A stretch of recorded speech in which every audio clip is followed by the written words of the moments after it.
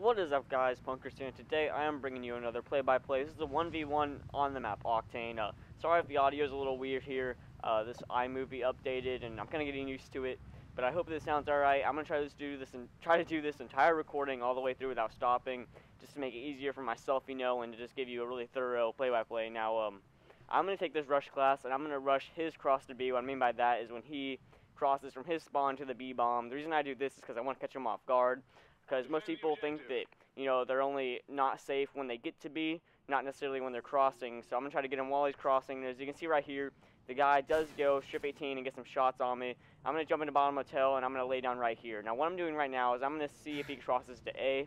As you can see right here, he does. Now, the reason I do that is because most people, when they know where someone is, they'll go to the other bomb site. Now, I kill him right here, but what I was saying is that when people see someone else rush to a bomb site, most of the time they will go to the other bomb site so they can get bombed down very easily. They know where the other person is. They know they won't be shot off bomb. So it's just, they think it's a good play, but most of the time you will see them, and it's just a great way to know where they are as well. Now, we're going to go into some offense here. And what I'm going to do is I'm going to pull out an MTAR with a silencer, if I'm correct. Yes, I am. And I'm going to smoke the cross to A and rush his gas station.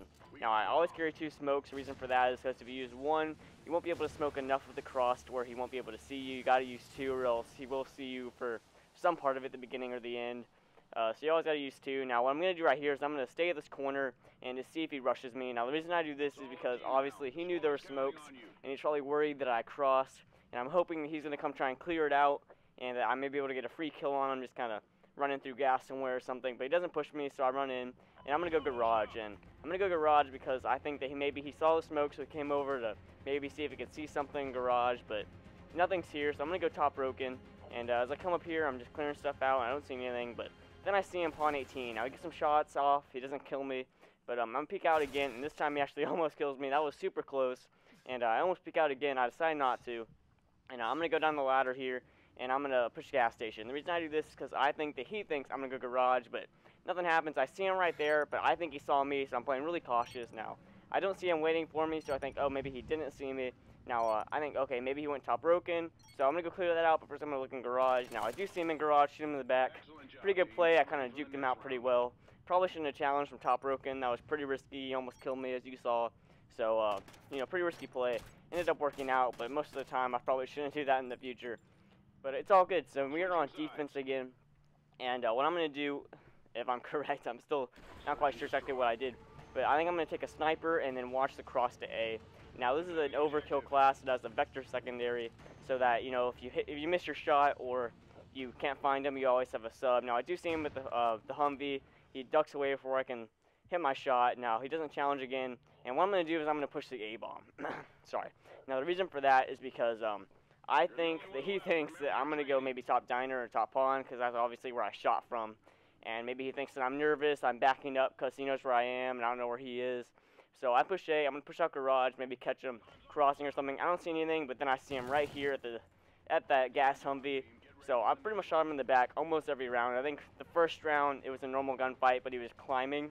So it wasn't really a gunfight, but pretty much outsmarted him every time. So I'm feeling pretty good right now. I am up 3-0, and now I got offense. So I decided to take out a rush class, and I'm going to rush his mid-map. Now, the reason I do this is because I think that he's feeling desperate. He's down 0-3. He's got to make plays. He's probably about to get really aggressive. So I'm going to try to basically just completely counter that and just have a regular gunfight. Now, as I'm running right here, I do see him laying down mid-map. You can't really see it probably that well, but I'm going to hope that he thinks I didn't see him. So I'm going to lay down, wait for him to rush. Now, he doesn't rush, so I stand up to see if he's somewhere else. Now, he is in the 18-wheeler, so I slide in the bottom hotel, hit some shots, peek out at the right moment, and he's right there. Sorry, I almost like something in my throat. The reason that I poked out is because, he probably needs to move. He doesn't want to be in the same position because then it's pretty predictable. So he wants to get out of there as fast as possible. So I'm going to peek out, when he's running away. He actually did a really good play there, trying to move positions, but he just got some really unlucky timing when I poked out. So that kind of sucks for him. But we both made some good plays. I just won the gunfight. Now, I got defense again. God, sorry. And I'm going to go to the tank right here, this diner tank. And I'm just going to watch cross. Now, this is a really slow round. I end up camping most of the time. God, there seriously feels like there's like a tortilla chip in my throat or something. I actually just ate some tortilla chips, so that's probably why. But so I'm gonna camp right here. I have an AR and a submachine gun secondary. I have overkill and reflex. If you don't know what reflex is, it's a perk that makes you switch weapons faster, and it also, you can throw equipment faster, like place a trophy faster, but that's not why I use it. I use it just so I can switch to a sub really fast. Now, obviously what I'm doing right here is I'm just camping so I can see the cross to A, and I can see him if he plants B. I can poke out, get the kill. Now, nothing's happening, so I kind of freak out. I inch up a little bit just so I can make sure I can kill him if he plants B. So nothing's going on. Now, in a second here, you'll see him cross to A.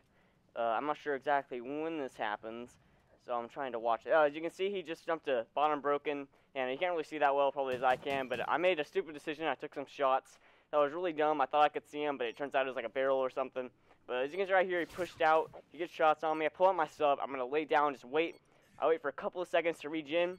Then I poke out. He's not rushing me to the left. And I check my right, and there he is. So there, you know, he's really just gotten so unlucky this entire game. Felt kind of bad, but it also felt really good because I kind of outplayed him. So I was feeling pretty confident. Obviously, it's 5-0. I kind of got this in the bag. Now, this last round isn't really a round. I mean, he messaged me when it was 5-0 and said, GG's, you beat me pretty bad. And I said, like, haha, GG's, you beat me pretty bad, second map. And then he ended it. So that's pretty much the entire play-by-play. I hope you guys enjoyed the video. If you do, drop a like below, leave a nice comment, subscribe to see more future content. And as always, hope you enjoyed, and I will see you in the next video.